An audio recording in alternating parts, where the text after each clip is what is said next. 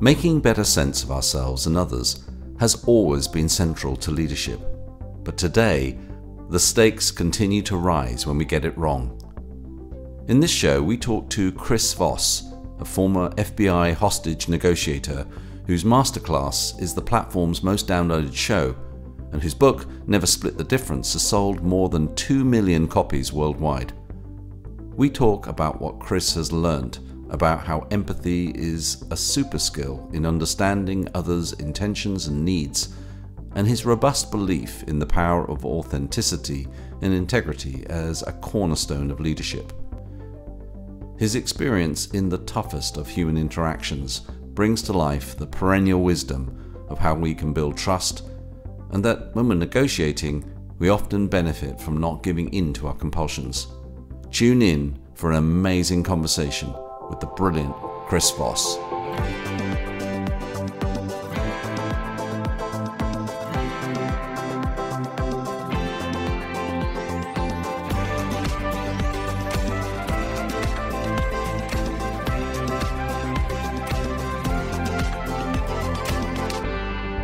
Welcome to The Evolving Leader, a show born from the belief that we need deeper, more accountable and more human leadership to confront the world's biggest challenges. I'm John Gomes, and today I'm joined by my colleague and well-being specialist, Sara Deschamps. Hi Sara, how are you feeling? Hi John. I think I'm feeling intrigued, but I think that's not even close to describing how I'm feeling, but we'll go with intrigued today. Very excited to speak to our guest. How are you feeling? I'm feeling amazingly excited about this conversation. I've read our guests' books in the past. Actually, I read one, I remember where I was on a flight to LA, reading it on the plane the whole way through, and I consumed the whole book in one reading. And I think I shared it with about half a dozen friends straight after that. So yeah, I'm also feeling a bit on high alert because today we're joined by Chris Voss. He's a leading expert on the art of negotiation.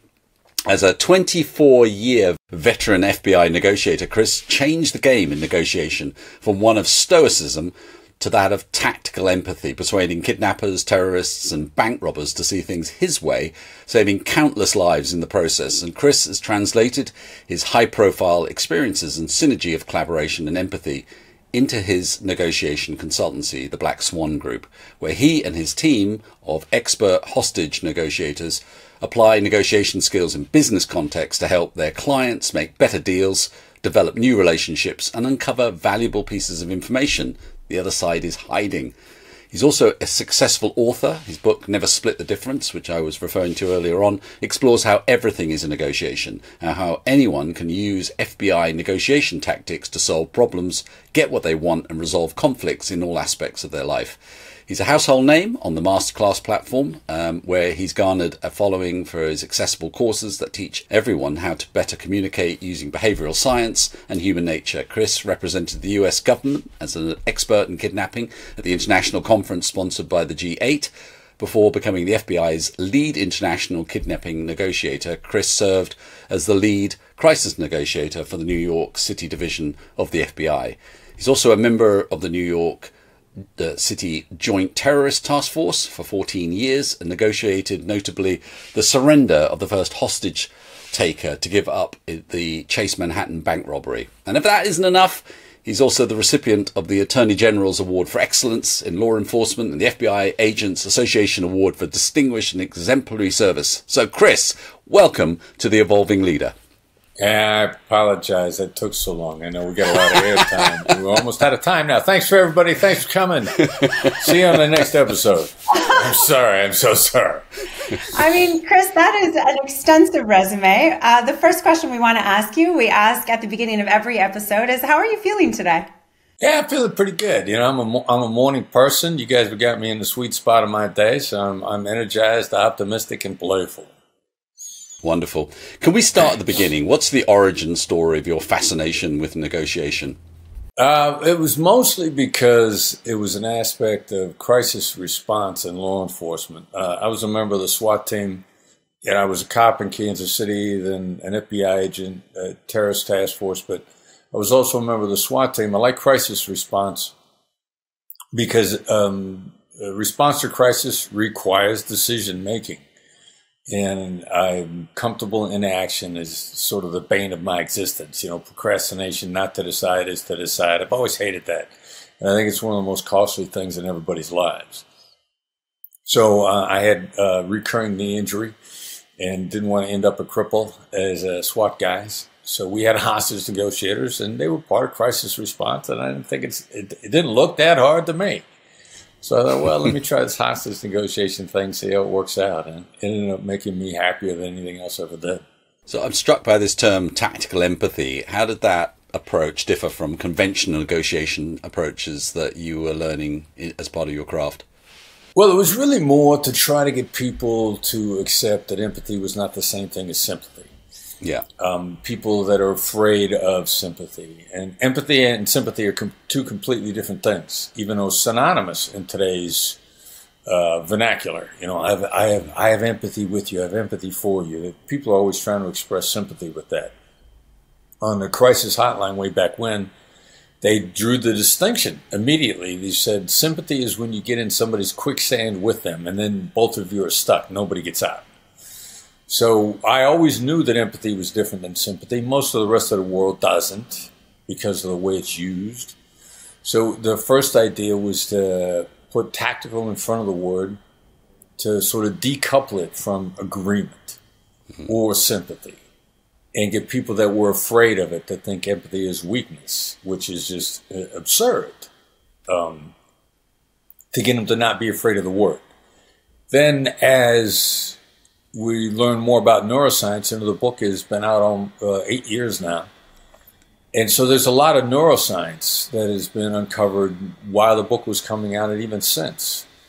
And really it's a neuroscience honed application of emotional intelligence. Neuroscience is a hard science. Psychology is a soft science. You have a psychology convention and none of the psychologists are going to agree on anything. Well, the neuroscientists, they might disagree on what part of the brain does what, but they don't really disagree on the outcomes or the neurochemicals. It's hard science. And tactical is really, the intentional use of people smarts. And just before we go on, Sarah, I was wondering, in terms of your understanding of empathy as an individual, rather than the intellectual kind of understanding of the distinction between these things, how did you come to understand yourself in that sense and your ability to be empathetic towards others? Was this something that was kind of inherent in you? Is it something that you've developed? How did that kind of understanding develop in you? Well, if empathy is just observation, and then the articulation of that observation, it's in many ways it's getting out of your own way. On the hotline, we had to be non-judgmental, and that sounds simple, but in application it's very hard. And then even taking it to an extreme degree, as a hostage negotiator, I gotta negotiate successfully with somebody from Al-Qaeda, somebody from any extremist organization. I'm never going to agree with them. Probably it's going to be hard for me to have sympathy for them unless I know their origin story and they grew up in squalor, if you will. I remember seeing the documentary one day in September about the Black September terrorists. And one of them was talking about the squalor that he grew up in the refugee camp. And he'd originally thought of himself as a wretched refugee. And so then you have an understanding, not an agreement, but an understanding. And to me, then when I was taught that from the beginning, I thought, oh, that's simple. I can do empathy. I don't have to agree. I just have to understand. I love that. And maybe to keep going with this, it's related. You talk a lot in your leadership and your thought leadership about connecting with authenticity, connecting with trust-based influence. And can you talk a little bit more about how you create this? So maybe perhaps giving us examples of situations where the outcome differed when you adopted authenticity and when you adopted that idea of trust-based influence. Yeah, well, I think authenticity should be everybody's currency. And many people are afraid of that. Or, my credibility is my currency. And a lot of people are afraid of being honest. They don't know how to be honest. It's extremely common for people to say, well, we didn't necessarily tell them the whole truth. We just didn't lie. Well, that's errors, that's deception by omission. It's very common in the business world, and it's kind of common in human interaction. Not because we intend to be deceptive or we have malicious intent in mind. It's that people don't know how to tell the truth. So authenticity, you really got to kind of start from that from the very beginning.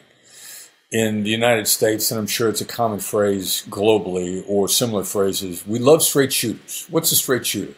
Somebody who tells the truth, somebody who doesn't hide things.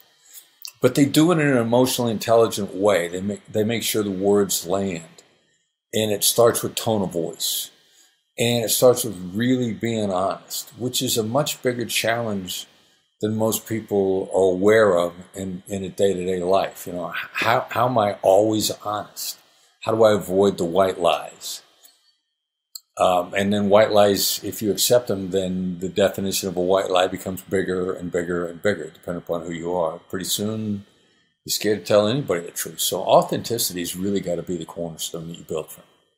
And have you seen a situation where the outcome was completely different because you adopted that? Can you give us an example of what that could look like in practice? Well, and all right, so hostage negotiation example that springs to mind earliest is one that it sounded horrifying, but it was one of my early trainings. There's this hostage taking, I believe it's in Portland, Oregon, and possibly in some office building.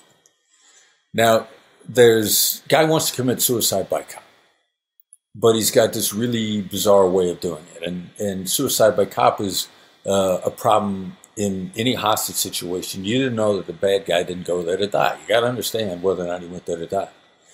And this guy's elaborate circumstance was he was going to go to this office building, commit capital murder someone. And then law enforcement was going to take him into custody and he'd be found guilty and be given a death penalty. So he goes to this office and he shoots several people and they're drug out and the siege is on. And the people he shoots don't die. So the hostage negotiators at this point in time have been talking to him. They know what his plan is. Now, the people that he shot are at the hospital, and it's going to get out in the media that they're going to live. And so they're confronted with, do we engage in deception by omission and pretend like we don't know this? This guy is probably going to find out before we get him out. Where does that leave us? Do we call him and tell him in an effort to preserve our credibility, our authenticity? Do we want him to believe that we will never lie to him, no matter what the consequences? And they go back and forth, and you can imagine the thinking, like, if we call him and tell him that he hasn't killed anybody yet, he's going to kill people. And they debate it internally, and the negotiators make the decision to call him and tell him that the people he shot are going to survive.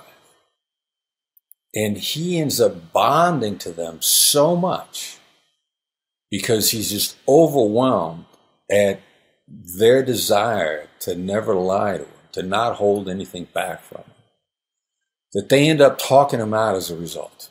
He doesn't hurt anybody else but their intention to maintain their credibility, no matter what. And in point of fact, that should be everybody's intention, because if you lie to somebody, they're going to find out. And when they find out, they're never going to trust you again. So how do you get out in front of that? I mean, you got to maintain your credibility. And the other thing about lying too is many times it's a test. You know, I say I don't lie to people because they're better liars than I am, and they're going to figure it out. They're going to test me to see if I will lie to them, or potentially, if they're a better liar than me, they're going to smell it right away, and I'm going to lose my long-term influence. And I'm about long-term influence and credibility. I got another kidnapping that I'm working in Saudi Arabia. This is 2004, and Saudi Arabia is a very different place these days. Much more well-organized, well-run, regardless of what you think of the government there. I mean, Saudi is making phenomenal gains in the world, and they were tolerant of factions of Al-Qaeda in their country in that time frame. And Al-Qaeda takes some hostages, And they've got a guy that they are threatening, Paul Johnson. They're threatening to kill him on deadline. And we think it's probably going to happen, which in point of fact, it ends up happening. Now I'm talking to his then wife, his widow-to-be, and his boss as we're getting ready to make a statement in the media. And we're coaching her. She's very coachable. She's willing to do whatever we want her to do. And as we're discussing with them the strategy, his boss looks at me and says, if she does this, is this going to save him? And I looked at him and I said, this probably isn't within reach. And he looked at me and he said, I didn't think so. I just wanted to see if you're going to lie. We're going to do everything you ask. So you gotta get out there. Your currency's got to be your integrity. So this is fascinating because in this situation, in the previous scenario, the pressure to lie, because telling the hostage taker the truth might result in him killing other people to fulfill his prophecy or his desired outcome. Is there ever a situation where the stakes are so high that you would compromise on that? Or do you just think this is something that you always lose by doing that, by lying? Yeah, no, my experience is you always lose. I mean, you have set yourself up for a trap that there's no coming back from. And, you know, I live in Las Vegas, but I've always used the Las Vegas analogy. Like, nothing is guaranteed. There's no guarantee of success. What you need is the optimum approach. The optimum game theory approach is what a friend of mine described it as recently. What's going to work for me more than anything else? Just because I can see how this is going to go bad. Like, you can see how everything's going to go bad. Nothing is guaranteed. What gives me my optimum success? My optimum success comes from integrity and preserving that integrity. And, yeah, every now and then something's going to go bad. Yeah. The problem is not preserving your integrity goes bad more often than preserving it does. Absolutely love that. That's such a clear-sighted perspective on this. So let's just kind of add another element into the mix of complexity. So you've got these very high-stakes negotiations, but you've also got such a diverse range of cultures and backgrounds and drives. How do you navigate all of that? I was at a negotiation conference about 10 months ago. It's in Europe. I believe we're in Germany. It was a conference of negotiation thought leaders, practitioners, academics, all the people very much specializing in negotiation. Of course, there's a cross-cultural negotiation expert there. On his premise, exactly what you were just saying. He says, you got to understand Germans to negotiate with Germans. You got to understand Asians. You got to understand Italians. Got to understand all these different cultures to navigate them. And he's familiar enough with my work, which is all of us are humans. And what you really need to do is understand humans. Yeah. But he's pitching this culture, that culture, this culture. And you can tell from the look on my face that I'm just not buying it. And finally, he blurts out to me, everybody just wants to know that you know where they're coming from. And I said, bingo, that's empathy. That's exactly what I teach. Everybody. He didn't say only Germans want to know, or only Italians want to know, or only Chinese want to know. He said everybody. And the definition of empathy, tactical empathy, is showing people that you understand where they're coming from, or this is what you do understand by your articulation, and then being open to correction. So they want to know if I've got it, everybody. And then the second part, open to correction. There's nothing more satisfying than correcting another human being. And if I'm open to being corrected, you're Arab, you're Chinese, you're South American, you're whatever. Because you're a human being, you're going to love that. So we are humans first. Like, I'm white Anglo-Saxon, Protestant, Midwestern man, grew up in Iowa. If you take me as a baby, if the gypsies kidnap me as a child, and they drop me in the middle of a former Soviet republic that's Asian. That's who I'm going to look like. Because as human beings, we start as a blank slate. We're human beings, period. And we're all born with the same wiring. What's the mix between, and I probably kind of know the answer based on some of the things you said, but I'm just intrigued to understand what's going on inside your head. What's the mix between, like, you've got this process mapped out in your head versus the amount of improvisation you're doing the whole time? What does that look like inside your mind? Yeah, it's both a lot. I mean, I try not to over prepare. You've got to prepare some. Yeah. I try to just practice dialing into reading the room, seeing who you are, perceiving you from the very beginning. We do a lot of work with, behind me there's this book, The Full Fee Agent, co-authored with a guy that teaches residential real estate agents. He was a former NFL player. And his analogy, I think, is fair, and it's the same analogy as any sport. You practice, you plan, you game plan, you look at the other team's tendencies, and then the game starts. And it's all improvisation based on your preparation. So you prepared and then you improvise. The ball snaps in a football game. Everything, chaos ensues on both sides. The ball is kicked in real football, which Americans call soccer, or whatever it is. When the game starts, it's complete improvisation based on your preparation. Chris, if we could go back to some of the examples that you gave and you in these moments, in these high stakes situations, I'm fascinated to understand the role of the physical body and how you're listening to your physical body and what your physical body is telling you in these moments. What are these physiological cues that are coming out when you're in the moment? What does that feel like? All right, to me, like, what am I monitoring, or how is that feeding back to me? Exactly. Well, you're almost getting into a metaphysical conversation here, which is fascinating to me. And what I mean by metaphysical, we're still discovering in neuroscience. So what's my gut telling me? Any challenge for a person is separating what they're hearing from their gut and what they're hearing from their amygdala, their fear centers in their head. Like, our amygdala is massively pessimistic. Massively negative. Ballpark, rough layman's terms, my amygdala is 75% negative. What are those phrases that people say, so many horrible things in my life. Some of them actually happened. So it's just all in our head so much. And that being said, it's extremely inaccurate.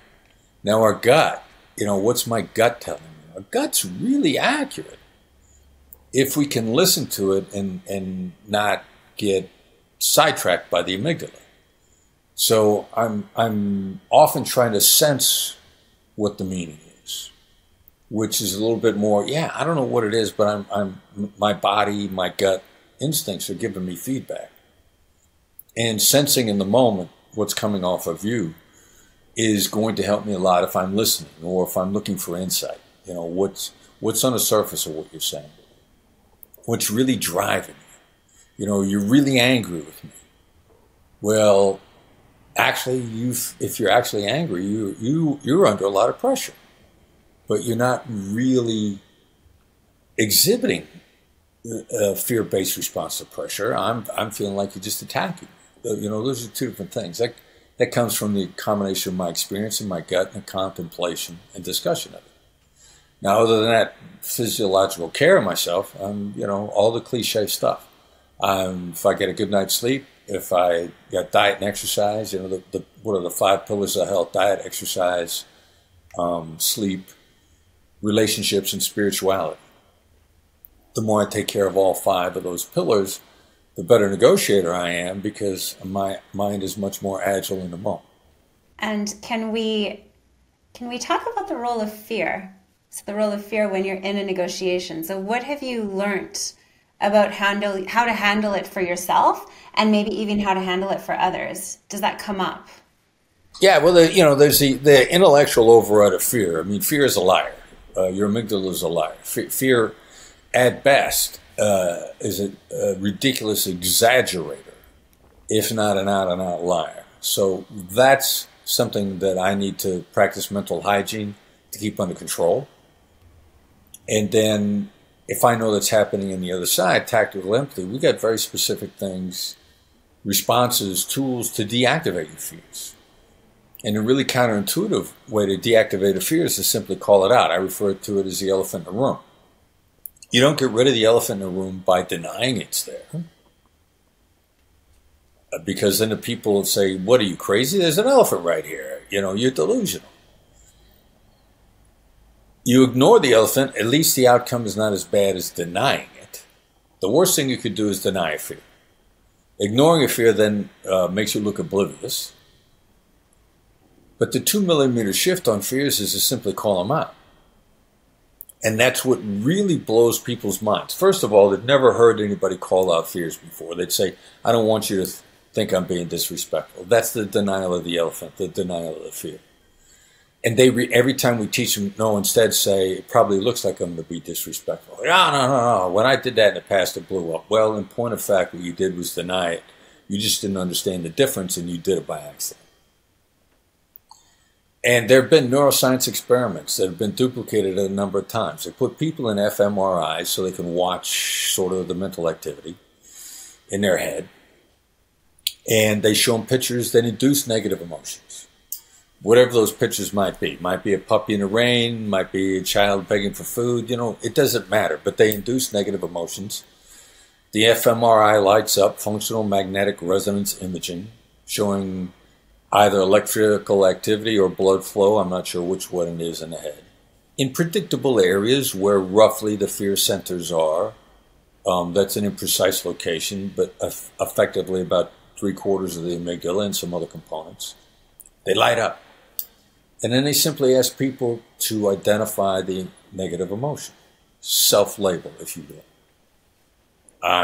What are you feeling right now? Anger, fear, concern. And every single time, you simply identified it. Every time. The electrical activity diminished. Now, the important aspect of that is the degree of impact changes. The type of impact doesn't change. Calling it out diminishes it. Sometimes you call out one negative emotion and it all goes away. And other times you got to call it out 5 times to get it to go away. So what does that mean in a negotiation? What that means is I will call out what I sense you're feeling, or here's the other part that really scares people. I'll call it out in advance and it inoculates it. And people think, I can't speak the devil into existence. If I give them a fear, then they're going to say, well, I wasn't thinking of that, but thank God you mentioned it. Now I am. I never thought you were wasting my time, but when you said you're probably afraid I'm wasting your time, now I'm going to think it. Actually, the opposite happens. If I can deactivate a negative emotion in advance, why not do it? I'm teaching in a question and answer session almost every time somebody asks a question. No matter how out of touch the question is, I try to find something in it I like. I try to compliment them on some aspect of thinking of the question. A little bit more than saying, that's a great question, which almost every instructor does if they have any sense. I'll pick out what in the question I like. Gentleman asked me a question, there ain't nothing there. Like, there ain't nothing in this question. Like, I don't know where his head is at. He's not paying attention. And because of the nature of the question, I know that my answer is going to kind of say, you weren't paying attention. And so I go, this is going to sound harsh. Now understand, I haven't said anything yet. That there ain't a negative here. I'm looking for an inoculation because I know what's going to happen when I answer his question. It's just going to sound harsh. I'll wait about a second and a half. Kind of 3, a moment, if you will. And I answer his question, which is kind of like pretty blunt and but you ain't paying attention. And then I move on to the next question. As I'm talking to the other person, he says, that wasn't harsh at all. I inoculated him from a negative response. I think this is incredibly valuable for everybody listening to this. I'm just wondering how you do this in the very most difficult situations that you face, where fear might be at times overwhelming. Have you experienced times where you've got close to feeling overwhelmed by it? It sounds, from the perspective you're talking about at the moment, it's hard to imagine Chris Voss being frightened, but tell us about experiences that might have pushed you there. Well, the thing for me is the type of person I am. I'm assertive. We believe that the world splits evenly into thirds: assertives, analysts, accommodators. Fight, flight, make friends. And our data, our experiential data, not academically rigorous, but I'm happy to rely on it, bears that out. It doesn't matter if we're talking to people in China or Western Europe or Africa or South America. The world splits pretty evenly into thirds. So the third that I'm in is the assertive, natural-born assertive. Worldwide poster child for assertives is Donald Trump. Like direct, blunt, honest. Talking to us is like getting hit in the face with a brick sometimes. So what triggers me is anger. And I get particularly angry at being deceived or lied to. That sets me off. So I don't get set off by fear. I do get set off by anger. Right. What do I do in a moment? The infamous late night FM DJ voice also calms me down. And when I use it, everyone that hears it, it soothes our negative emotions, whatever they may be in a moment. And if I'm using it, not only am I using it, I'm dialing it up in my head, which is calming my negativity, but I also hear it, one way or the other. So when I need to smooth out any sort of negative emotions, if I get caught up in the moment, if I find myself, and because I'm human, it happens, then I'll shift to the late night FM DJ voice to calm my negativity down. So you've already given us an awful lot to think about as leaders, but let's just try and make the connection between negotiation and leadership a bit clearer. What else do you think your work does to help leaders to be better at their jobs? To first of all recognize what the reality of that dynamic. If you're leading, people are far lower maintenance. Your guidance takes less time if you're mentoring versus directing. If you're mentoring, you're encouraging people to think, which minimizes the number of times you have to have the conversation. If you're directing, it's essentially didactic instruction, one-way instruction. When the Black Swan Group is teaching a company, and we do a lot of corporate training, we interact with you in the negotiations so that we have to teach it to you fewer times. A long time ago, if I just tell you what to do, that's didactic instruction. And I remember in the early days of learning instruction, I don't know what the source of my statistic is, but I didn't make it up, and I didn't do the data. I'm just feel comfortable this is good. I got to tell you 19 times. How do I get something through your head simply by telling you? 19 times, whether you're an employee or whether you're my child. That's pretty inefficient. And by and large, when we're bosses, superiors, employers, or parents, by the time we tell somebody something 3 times, we go like, geez, I told you 3 times, and you still didn't get it. What's the matter with you? Well, I didn't realize that if I tell you, I got to tell you 19 times. Simultaneously, if I'm encouraging you, if I'm mentoring you, if I don't take an approach as a boss, an employer, that I'm directing you, but instead I'm mentoring you, I'm going to change my tone of voice. I'm going to be a little softer. I'm going to have tolerance for guidance more. I'm going to encourage you to think with me. In a point of fact, I'll be giving you instruction far less. And that's a lesson I've learned really the hard way in my company, because people are interacting with me on a regular basis now. We're up to approximately 30 people in the organization. At one point in time, it was just me, and shortly thereafter, there was 1 and a 2. And I directed a lot more. And now that I need us to be efficient, because assertives believe that time is money. And kind of no matter who you are in life, you got to recognize that time is money. It's not the only thing that's money. Relationships are money also. Information is money. But there's a limit to how many hours in a day, no matter what we think of it, how many minutes we have. Time is money. Time is a scarce commodity. How do I make my time most effective in leading my employees, the people that work for me? I mentor them more because it's more effective. You've talked a lot about authenticity and honesty. I'm really interested in how leaders can increase trust in relationships and within teams. What else have you discovered in terms of accelerating trust? Well, take the word trust out, put it in predictability. Like the less you get people caught off guard, the more they trust you. And what does that mean? You get some negative feedback to give somebody. Let them know that negative feedback is on the way. You're not going to like this. This is going to seem harsh. You're going to think I'm being unfair. Of course, that's what the people that work for you, as soon as you start to criticize or take issue with what they've done, they're going to think it's harsh.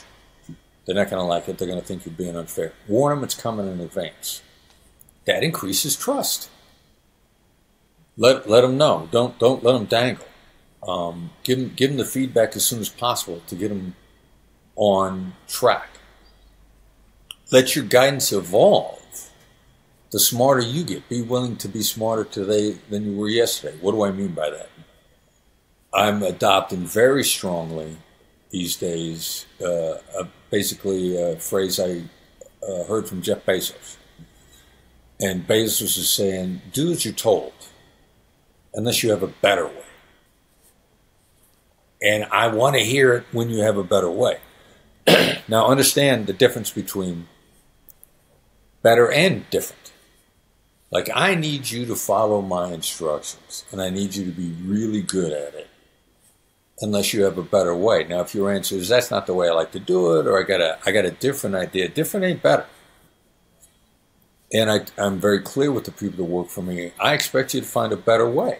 If I ask you to do the same thing enough times where you've done it more than I have, then if you learn at all, you're going to be able to tell me a better way to do it. But until you got a better way, then you're going to have to follow instructions. Because at the end of the day, since I'm paying for all the mistakes anyway, if we have a disagreement, let me be the guy who's wrong. So I'm constantly encouraging collaboration and growth and teamwork and honesty. And do as you're told only by itself. Treats people as if they're drones, as if they're robots, as if they're not human. They're not going to grow. They're going to resent it, and their performance is going to decrease. So how do I not get trapped in that paradigm, but also minimize them making mistakes through lack of experience? Do as you're told until you figure out a better way. Because I hired you because I think you're smart, I expect you to find a better way. And I'm really encouraging growth a lot in my direction that I give people. Chris, you mentioned feedback. You mentioned giving feedback. Are there any other components of a leader's position or any other situations that leaders find themselves in where they can start to flex this negotiation muscle, where they can start to practice these skills in the leadership and in the business world, where you would suggest leaders double down on that? Yeah, I think in all aspects of your conversations. And, I think this is related to what you asked me, but I had another thought that I want to make sure that I included, which is the last impression is the lasting impression. So, and this is different than the sandwich version of feedback, where say something positive, give them the negative, say something positive. That's a formulaic, no thought goes into it, that it's not as bad as just negative feedback. The problem with the positive, negative, positive And the feedback is, you fail to let people know that negativity is coming. You're catching people off guard. If you're catching people off guard, you're decreasing predictability, lack of trust. So if I've got a correction, I got to say, look, I got a correction coming your way. And it's going to sound harsh. I could say, I love you, you're a wonderful employee. Now here's how you're screwing up, but I love you, you're a wonderful employee. Well, in the middle of that, they're confused. You didn't warn them that the pain was coming. Yeah. Now, the upside of the sandwich is the emphasis on ending positively. Now, that's critical. The last impression is a lasting impression. It's what we refer to as the Oprah rule, because after hearing about it in a sort of a neuroscience conference, I mentioned it to a young lady that worked for Oprah, and she said, "Oh yeah, Oprah operates by that. Like everybody Oprah ever interacts with is valued. In the entertainment world, they have a phrase, in a limo, out in a taxi. Well, when they worked for Oprah, it was in a limo, out in a limo. Make sure people feel valued at the end. And so take a look at Oprah's track record. Like, you go to work for Oprah, you work hard. I got news for you. She didn't build the networks and her billions starting with less. She started from less than zero, if you want to consider her demographic handicaps to begin with. You know, she's black and she's a female and she's from a poor area on top of everything else. Like, so she had no head start in life. Mm. But you work for Oprah, you work darn hard. I've had interactions with people while they were working for or people formerly that worked for it. None of them resented how hard they worked, and they all worked very hard. Because Oprah always made people feel valued. And if she had to take someone to the woodshed, to use another American phrase, the last thing that she made clear to them was how much she cared for them. And that she would always be supportive of them, no matter what decision they made. And that's a way to have people love working really hard for you, because she was always finishing with genuine comments of positive regard, no matter what the circumstances were. When you look at the news today, either business or in the kind of political realm, where do you think you're most... Where's the need for tactical empathy most in the world? Well, I think everybody, empathy is, there's no downside for empathy for anyone, anywhere, no matter the intensity of the conflict. Because empathy is not agreement. Empathy is just about demonstrating an understanding of the other side. And it's not just understanding the other side. You know, it's showing that you understand, principally through, look, here's what I think your perspective is, and then laying it out. That's showing somebody that you understand. And it would make every aspect of life better. Now, I've kind of given up on governments and politicians because, you know, a book that I've read, or am reading recently, called Chip War. And they make the development of the semiconductors, principally through collaboration with Silicon Valley and a variety of countries in Asia, Southeast Asia, Taiwan, China, South Vietnam, Japan, Korea, you know, all sorts of contributors to the global semiconductor industry, principally in that part of the world. They make an interesting comment. They say the U.S. military lost the war in Vietnam and the chip industry won the peace. And I thought, what government ever won the peace? Governments win and lose wars. But the peace is won by the growth of the private sector. Vietnam War, theoretically, was waded into, not necessarily started by the United States, but certainly waded into and with both feet, to stop the spread of communism throughout Asia, Southeast Asia. And all the military did was lose the war. Chip industry comes in, starts giving people jobs, and you've got the private sector flourishing throughout the region. Even China likes the private sector. And they're theoretically a communist country. So it's, governments don't win the peace, the private sector does. And the more the private sector exercises empathy and collaboration with generating a better future for everybody, the more peace there's going to be throughout the world. Governments don't win the peace.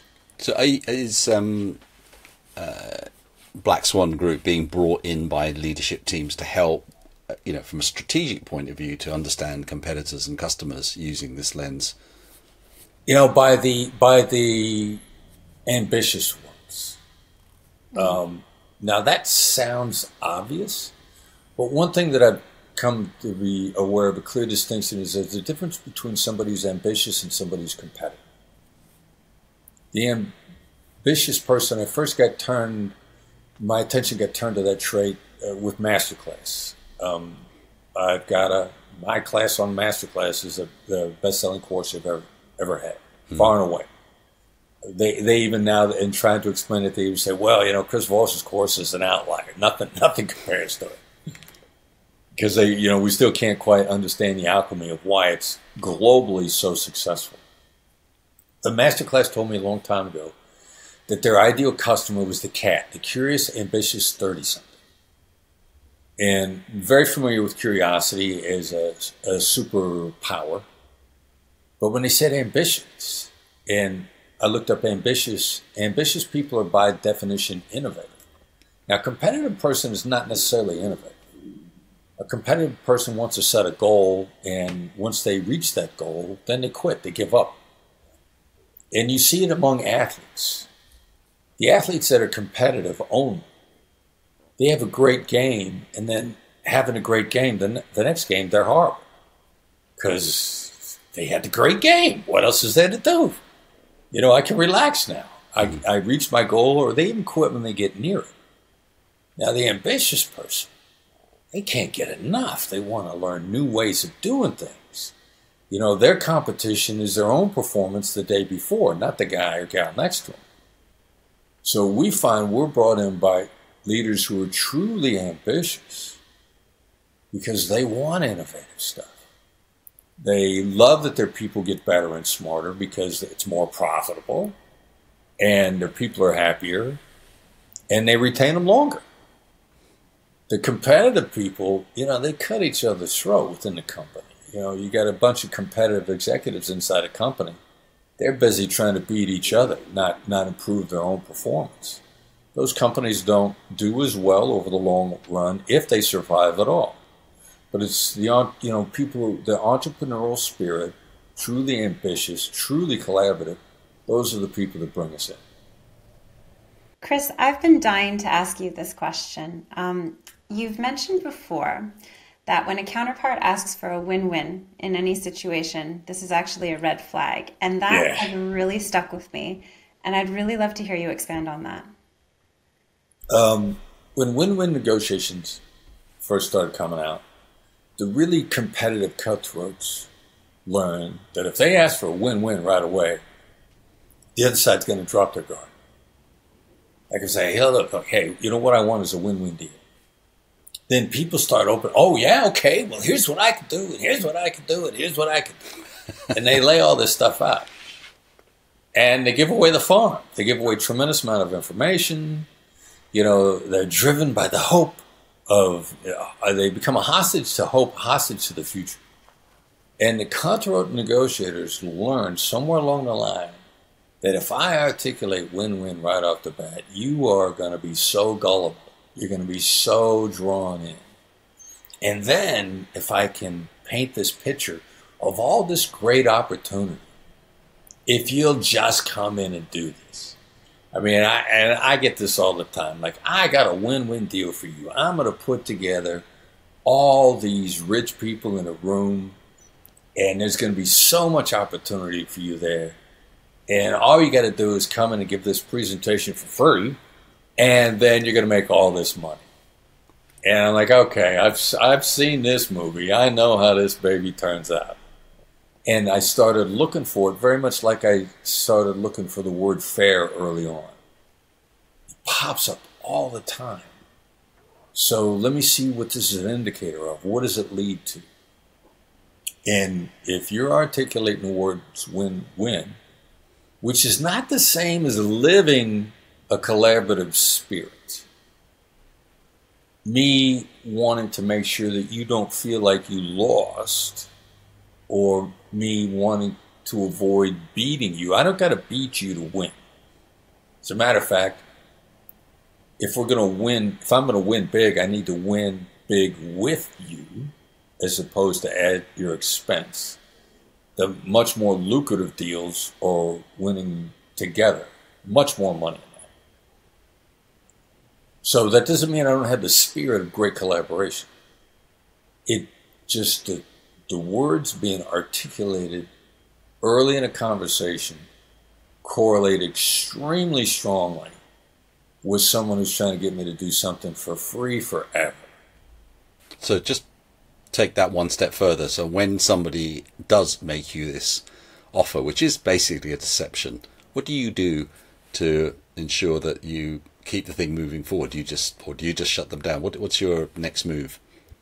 We refer to these people as hard, annoying, lame, and frustrating.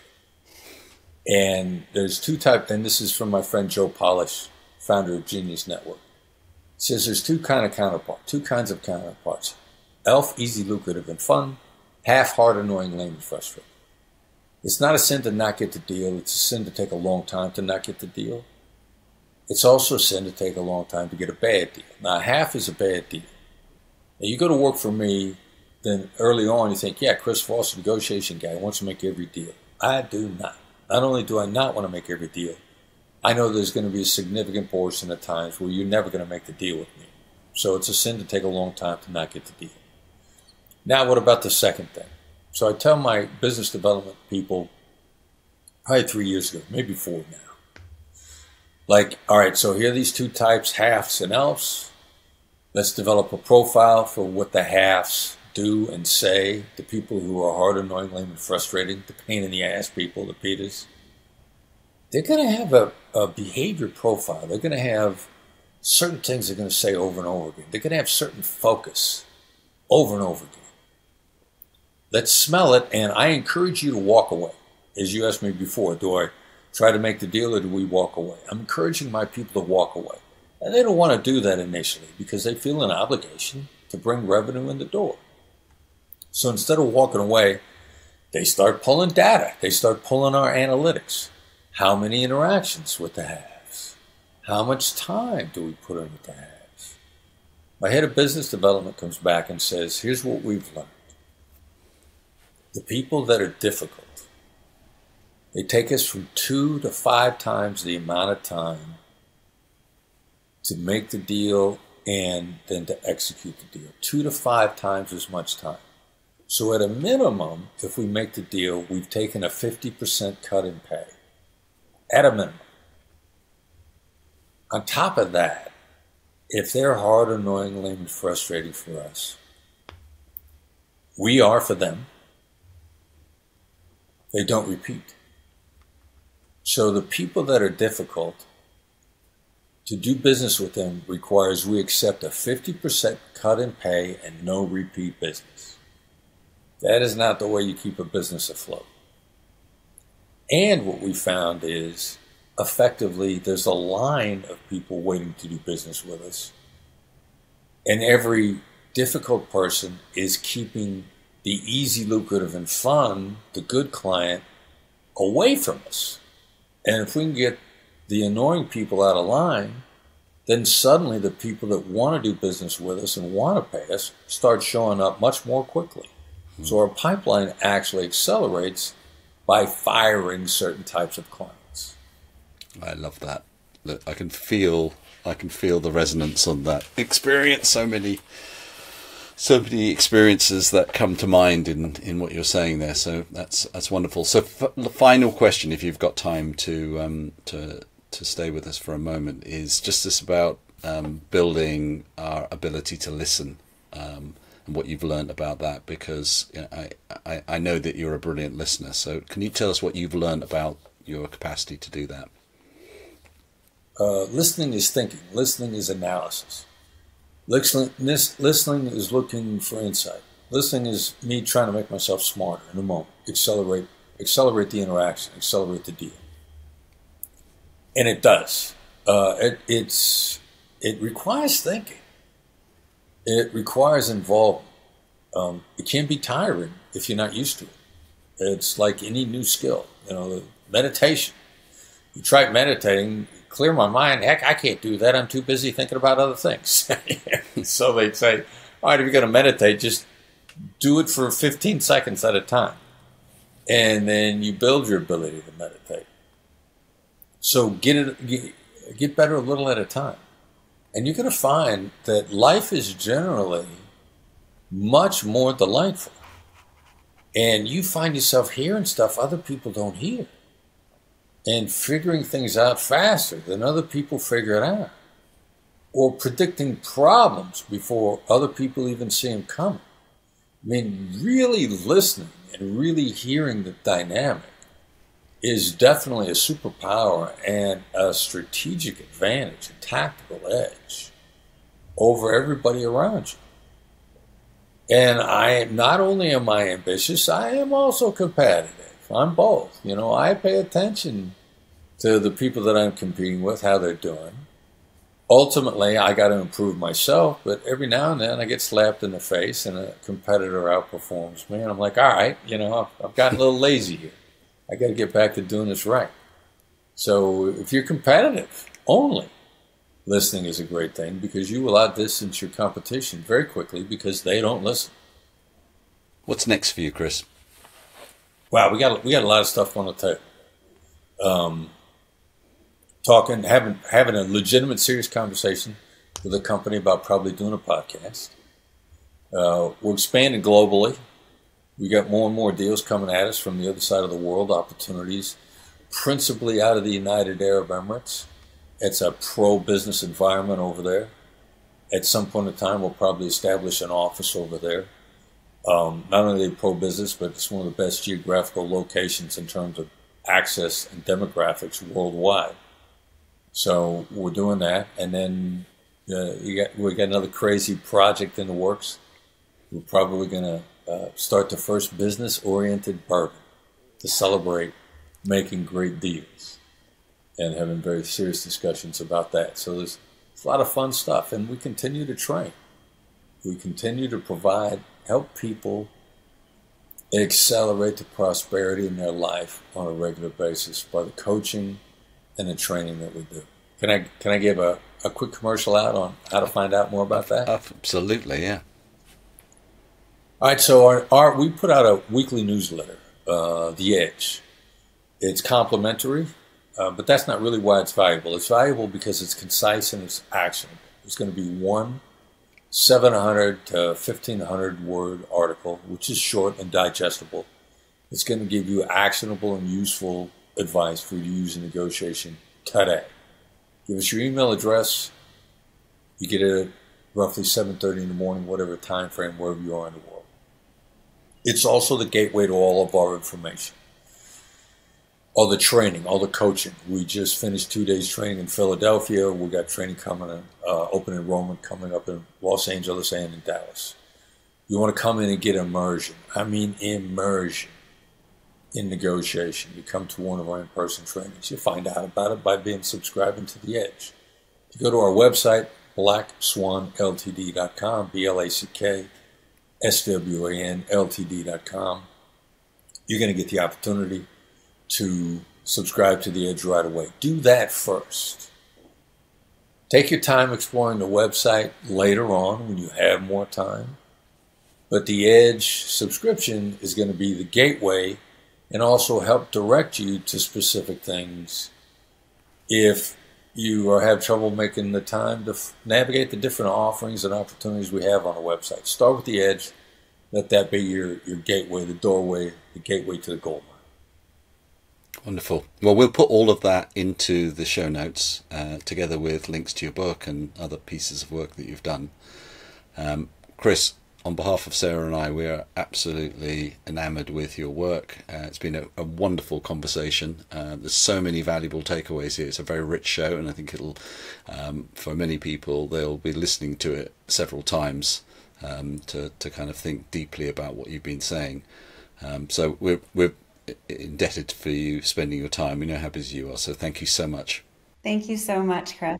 The pleasure was mine. I really enjoyed the conversation. Thanks for letting me ramble so much. No, great. If that's rambling. Bring it on. So, folks, until the next time, remember, the world is evolving. Are you?